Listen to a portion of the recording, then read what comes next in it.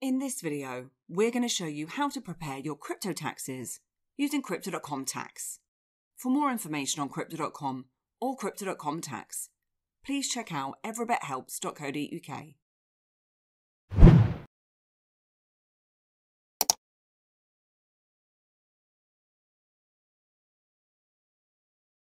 For those of you who are trying to get all your crypto taxes in order, you may be looking for a tool to make your life a bit easier. Well, Crypto.com, the one-stop shop for crypto, have created their users exactly that with Crypto.com Tax. Crypto.com Tax is an online tax tool that's completely free to use, and it assists users with preparing their crypto taxes. It does this by allowing users to connect to not only the Crypto.com app and their exchange, but also other popular exchanges and wallets, such as Binance, Exodus or Coinbase, and it does this with the use of APIs or CSV files. Reports can then be run with an easy-to-use interface at zero cost regardless of how many transactions you have. Currently, you can generate tax reports for the likes of capital gains and losses, transaction history, income reports, gift donations and payment reports, and then there's also US-specific reports such as IRS forms and tax filing software imports for TurboTax Online and TaxAct. So let's jump in and take a look. To start using their Crypto.com tax service, you don't even need to be a Crypto.com user. You can simply sign up using your email address or Google account. Once you've signed up, you'll then be asked to verify your email. And when you've done that, you may also be asked to provide a one-time code so that you can enter the site. Next, you'll be prompted to select your settings. And this is where you'll need to select your transaction time frame first. And this is so that all the imported transactions are converted to the right time zone. You then need to choose your tax jurisdiction. Crypto.com Tax currently provides full support in Australia, the United Kingdom, Canada, Germany, and the United States, with more jurisdictions to come. Then choose your tax year, base currency, and cost basis. And all these can be changed later under your settings, which I'm going to show you shortly.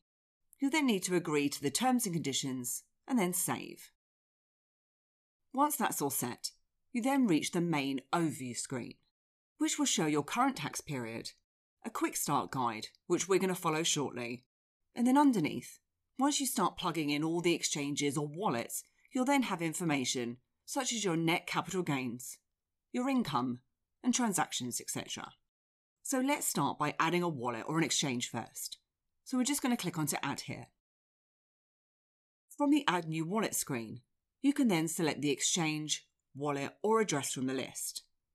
And there's lots of different options which are categorized by blockchains, wallets, exchanges or other. So under wallets, you then obviously have the Crypto.com app, but we also have other wallets such as Exodus or blockchain.com.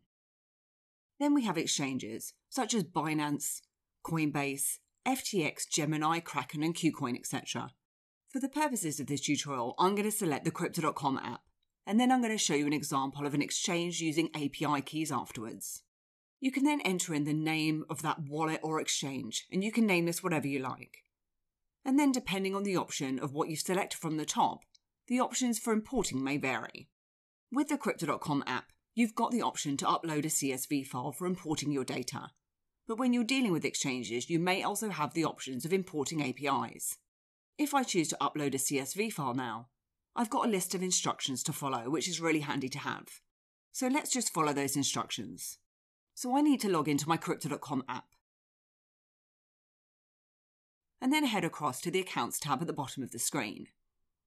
Then I need to press the icon in the very top right to open the transaction history. Then I need to press the icon in the top right-hand corner again to export. Then I need to choose Crypto Wallet from the first drop-down. Specify the start and end date, and make sure that the entire account history is covered. Then I'm going to export to CSV. And from here, you can now download the CSV on the Export History tab. I'm going to go ahead and airdrop that now to my computer. Then I'm going to head back to Crypto.com Tax and upload my file to here. Your CSV file will then import, and you'll see a summary detailing any skipped transactions. After importing your data, there may be errors. This is due to how complex cryptocurrency transactions are. It's important that you do go through all the different transactions just to ensure that they do match your records.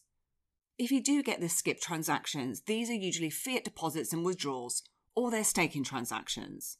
And you can then click on to OK. Now, I'm not going to show you all of my transactions, as this is an account that I actually use quite regularly. However, I'm just going to show you now how to add an exchange using API keys.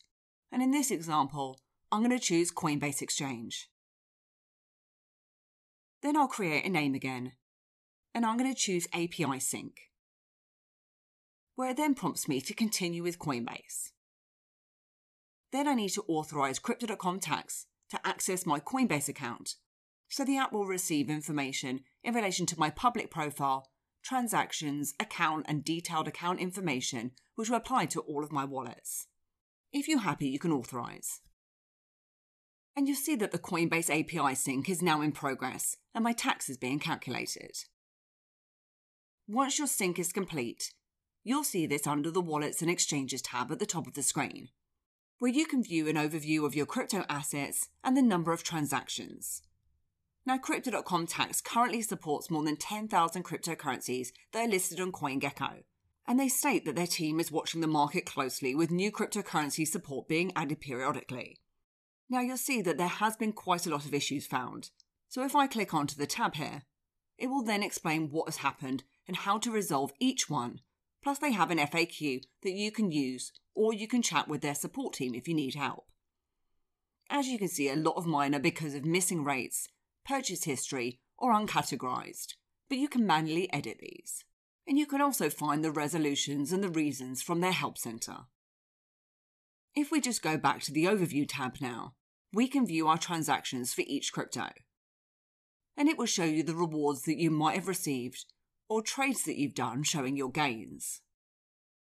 Now if we head over to our Overview again, and scroll down, in here you can then view your net capital gains, and this then breaks that down by total costs, capital gains and losses.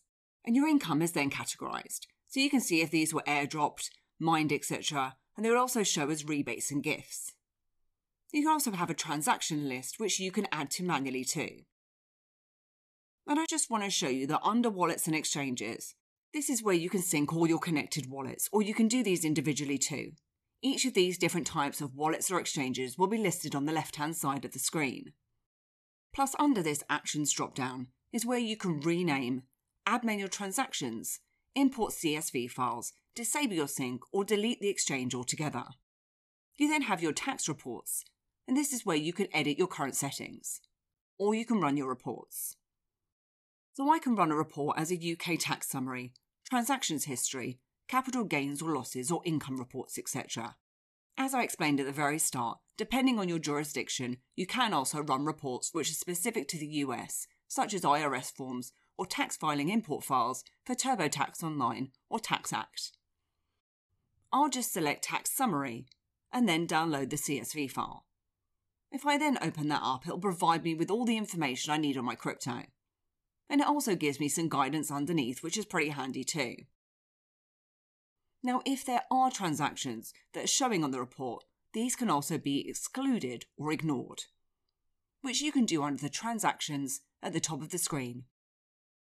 Then by clicking on the three dots to the right of your transaction, where you can then choose Ignore. If you want to re-include a transaction at any time, you can simply select Restore from the same menu.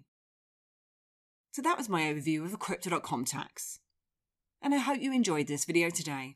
And if you did, then please give me a like, hit the subscribe button, and please do head over to my website at everybithelps.co.uk for more tips, reviews, and step-by-step guides. Thanks, and I'll see you soon.